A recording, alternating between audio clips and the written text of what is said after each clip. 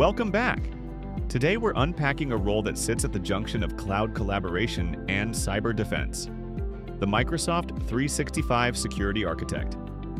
If you've ever wondered who keeps Teams chats private, Exchange mailboxes safe, and OneDrive data leak-free, this is your episode. In the next few minutes, we'll cover what the job looks like day to day, the skills you need, common challenges, and how your work impacts every corner of the business. Grab a coffee and let's get started.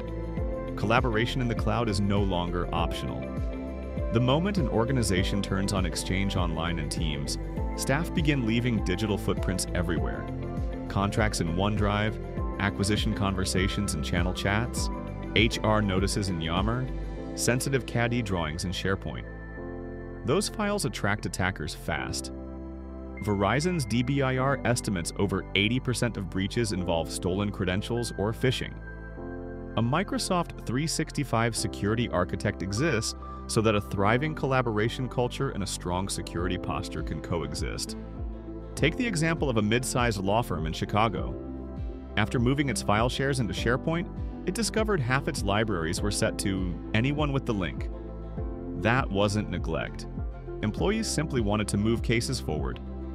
The architect's role was to rebuild access policies so legal teams could still share drafts with clients while preventing accidental public exposure. Policy-driven links and auto-applied sensitivity labels became the compromise. On most mornings, the architect starts by scanning the Microsoft 365 Defender portal. Overnight, Defender for Cloud Apps may have flagged hundreds of megabytes heading to an unsanctioned Dropbox tenant. The architect doesn't just close the alert. They trace the sign-in logs, discover a newly hired marketing contractor working from Buenos Aires, and realize she was using her personal Dropbox to move photography assets. A quick call, a short training session, and a sanctioned Azure storage container solves both the business need and the risk. Beyond incident reviews, big-picture planning fills large chunks of the calendar. When a pharmaceutical company prepared for a Phase 3 drug trial, regulators required every Teams call and chat involving clinical data to be preserved and discoverable for 10 years. The architect mapped those requirements to purview retention policies, ensured the client's data was stored in the EU geo, and ran mock e-discovery searches with the legal department so they could validate the setup long before the first audit request arrived. The job also demands design thinking. A multinational manufacturer with plants in Asia, Europe, and the US wanted just-in-time admin rights and zero use of permanent global admin accounts. The architect introduced privileged identity management, shrinking standing privileges from 8 global admins to none, while keeping production support responsive. That single change pushed the company's secure score up by 21 points and satisfied an ISO 27001 corrective action. Life inside of Microsoft 365 Security is tool-heavy, but each platform has a story. Defender for Office 365 once caught an invoice-themed phishing campaign that slipped past a third-party gateway because the attacker weaponized a link post-delivery. SafeLinks rewrote the URL, detonated it in a sandbox, and stopped the breach before anyone clicked. The architect then pivoted to attack simulation training, sending a mimic of that message to staff. Click rates dropped from 18% in the first simulation to under 3% on the next run. Information protection matters just as much.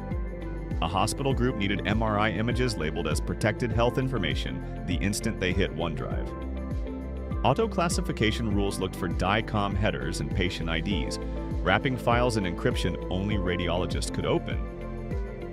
The architect wrote the pattern, tested it against sample images, and demoed the result for compliance officers who could finally sleep at night. Identity sits at the center. Conditional access policies blocked basic authentication across the tenant, killed a legacy IMAP script that an intern had built 3 years earlier, and briefly triggered an outage in the marketing automation pipeline. Rolling back wasn't an option because attackers were actively brute-forcing those legacy endpoints. The architect rewired the app to use modern OAuth, proved performance parity, and then removed the exception. That operation was logged, documented, and later reused as a template for every other basic auth dependency. Shadow IT tops the frustration list. The architect once found 1,400 unique SaaS domains in a 6-week Defender discovery scan. Blocking everything would have stalled the business, so the strategy became monitor, score, and steer. High-risk apps were blocked, medium-risk apps placed on a review queue, and low-risk allowed but logged.